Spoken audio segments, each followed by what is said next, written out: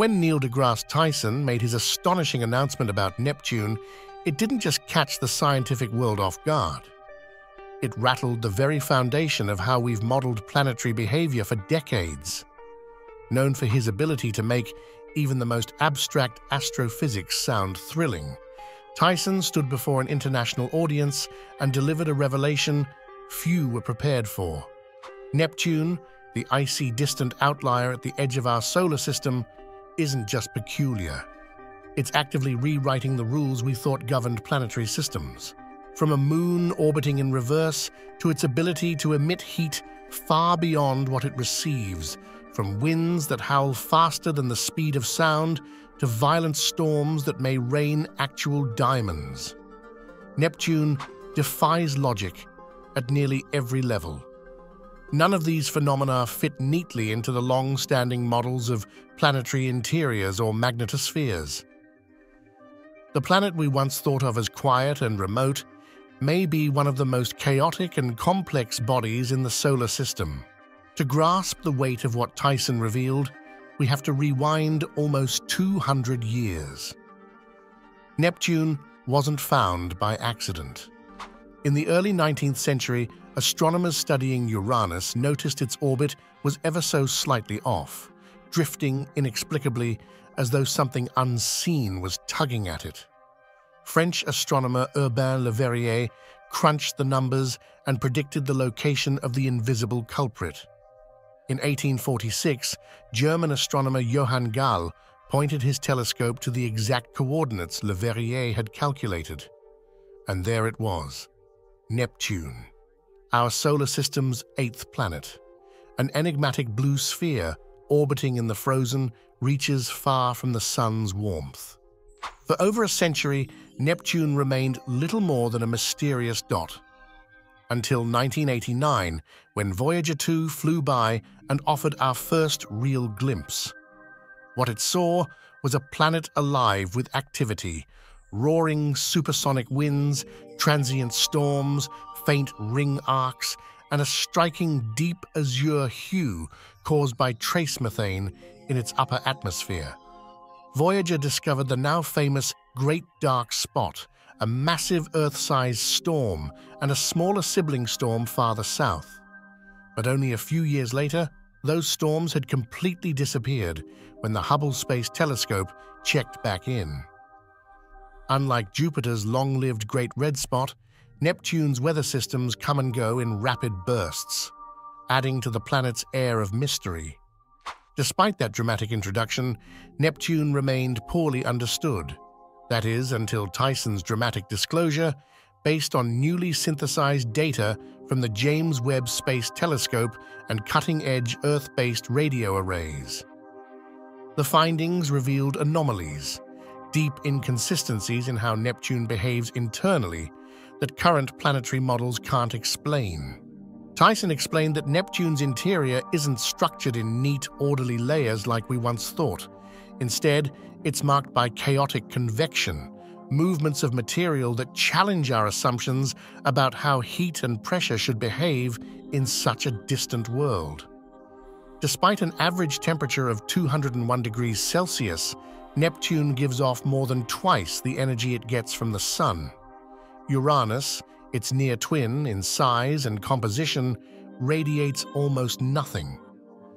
At Neptune's distance, the Sun is 900 times dimmer than on Earth. So where is all that energy coming from? The standard explanation has been residual heat from its formation. But Tyson offered a new theory. Exotic chemistry deep inside Neptune's mantle may be generating that heat. At such extreme pressures and temperatures, normal materials behave in exotic, barely understood ways. One such material is supersonic ice, a strange hybrid phase of water where hydrogen ions move freely through a rigid oxygen lattice. Neither fully solid nor liquid, this material conducts electricity and may exist in vast, swirling layers inside Neptune, converting mechanical pressure into thermal energy, essentially powering the planet from within.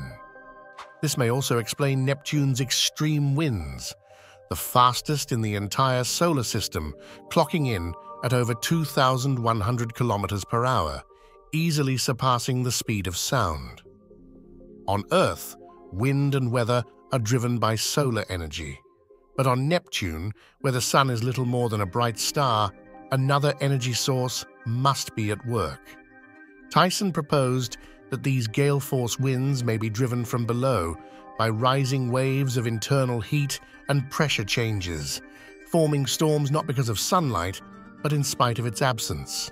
And then there's the planet's magnetic field, perhaps the most confounding of all. Unlike Earth's relatively stable, centered field generated by its spinning iron core, Neptune's magnetic field is tilted 47 degrees from its axis and doesn't even pass through the planet's center. What's more, it fluctuates wildly. New observations show the field's strength and structure shift over time. Sections pulse, drift, and vanish in rhythmic cycles. Tyson introduced a radical theory. Neptune's magnetic field may not originate in the core at all, but within the mantle. That's an unprecedented idea. But if the mantle contains conductive supersonic ice and other exotic materials, and these substances are in motion, they could generate a magnetic field that behaves in unpredictable ways. The field's drift, asymmetry, and instability might all stem from these moving layers of conductive material far above the core. Then came the jaw-dropper. Tyson proposed that Neptune's interior may not be homogeneous at all. Instead, it could be riddled with stratified regions and massive cavities, what he called resonant chambers. These irregular structures could trap and focus energy, generating turbulence and strange, low-frequency radio emissions, the kind now being picked up by sensitive instruments. These radio waves don't match auroral patterns or solar wind interactions. They seem to come from deep inside Neptune, and some researchers think they may point to quantum-level phenomena playing out on a planetary scale. The takeaway? Neptune is not the dormant, icy world we once imagined. It's a living, dynamic system, potentially operating by principles we don't yet fully understand. And yes, as wild as it sounds, Neptune likely experiences diamond rain. Under the immense pressures deep within the planet, methane molecules are crushed. Their hydrogen atoms are stripped away, leaving pure carbon, which forms diamonds that may literally fall like hail. Some theorists suggest vast diamond oceans, where chunks of solid carbon drift in a sea of liquid carbon. Recent lab experiments have demonstrated that such phase changes are physically possible. Even Neptune's largest moon, Triton, adds to the planet's strangeness. Orbiting in the opposite direction from Neptune's spin, a clear sign it was captured, Triton is likely a wayward dwarf planet. Its arrival may have destabilized Neptune's original moon system, leading to collisions that created its current dark ring arcs. Voyager 2 observed active geysers on Triton's surface, evidence of internal heat, possibly driven by tidal forces or a concealed ocean beneath its crust. Everything around Neptune, it seems, pulses with change and energy. So, is NASA hiding something? Not exactly. Without the power of tools like the James Webb Space Telescope and recent upgrades to ground-based interferometers, we simply didn't have the resolution to see what's really going on. Tyson's core message was clear. The more precisely we look, the more radically the universe begins to reveal itself.